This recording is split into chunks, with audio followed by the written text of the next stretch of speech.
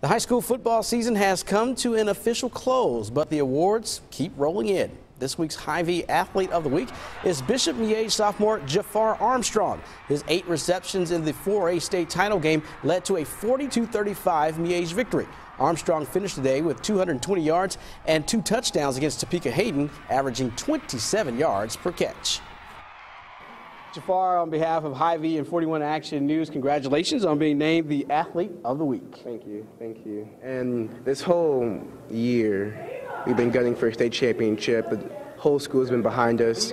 And, you know, after that win, we're just grateful for everyone to come. They stormed the field.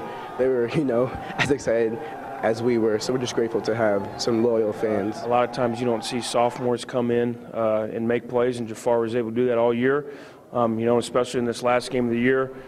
They had some good things defensively against us, and we had to make some plays, and he was able to do that all game for us.